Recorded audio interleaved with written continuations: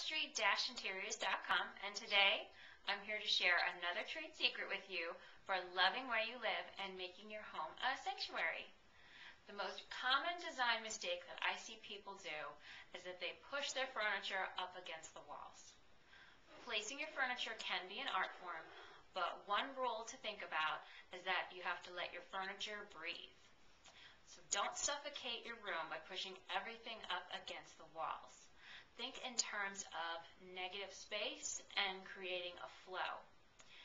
Even if you only pull your sofa out from the wall about 6 inches, it's actually going to make a big difference in the look and the feel of the room.